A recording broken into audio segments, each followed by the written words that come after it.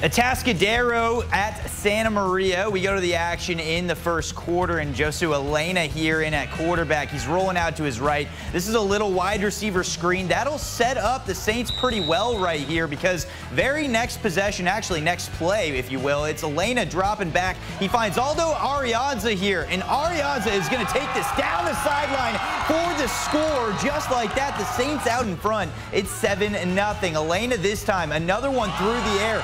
Malachi Jordan's going to finish the job. That's a 30-yard strike, Casey. Makes it 14-0. Saints out in front, but Atascadero, they weren't going to be easy to take down. The Saints defense looked pretty good early on, but eventually Atascadero started figuring it out on the ground. This is Kane Cooks punching it into the end zone for 6, would make it 14-6. And take a look at this one right here. Atascadero with their run game. They're really good with that read option attack. They defeat Santa Maria, making a comeback here by a final of 28-24.